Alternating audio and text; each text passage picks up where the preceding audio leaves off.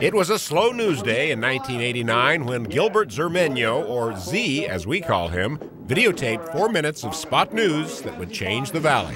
A 4-year-old girl at the bottom of a swimming pool. The pictures were so powerful, Channel 10 news director Dave Howell made a decision to lead Phoenix's top-rated newscast with the raw tape. Z was running into the backyard with paramedics with the camera going, and he captured the tragedy and the drama of that situation in a way that I'd never seen anybody do before and have never seen anybody do since. The story and the attention that followed thrust Z into the spotlight of one of the nation's top TV markets. It was a meteoric rise for a kid who grew up in the dusty plains of West Texas. It was just a really great place to be from, Lorenzo, Texas. His parents were migrant workers. He was the youngest of 5 children. A regular kid with a look that made you want to say, "Welcome back," to someone named Cotter. Z would soon leave the fields for college, then start a career in local Texas news. The first thing that I shot for them was this guy named Kyoga the Snake Man, who sat in this pit with 30 poisonous snakes. And I lowered the camera down and did this interview with him.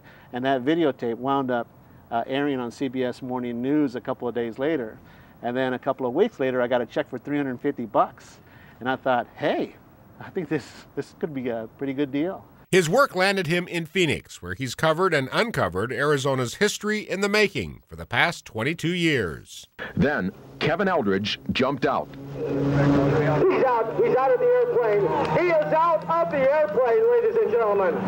He jumped out on his own.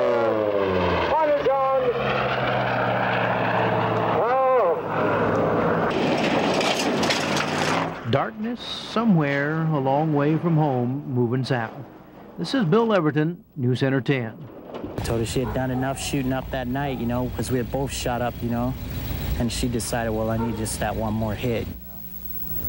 Now, if you are a teenager or a parent... And Meekum last night blew his top with reporters. I'm not... Listen, don't you are questioning my truth. I gave you the statement.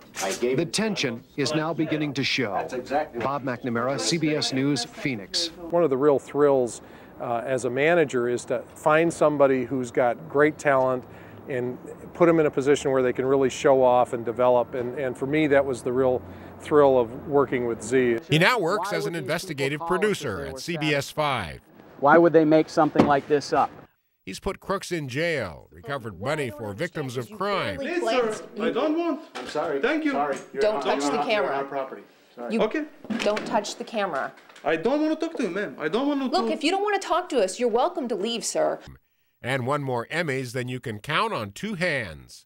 His peers simply call him a pro. It's the highest compliment anybody could pay to me is to call me a pro, or to say that they were treated fairly by me and by the people that I work with. That's the highest compliment there is out there. Z says his most memorable story is still the near drowning back in 1989. It helped spur the Phoenix City Council to adopt the valley's first pool fence ordinance. Congratulations, Z.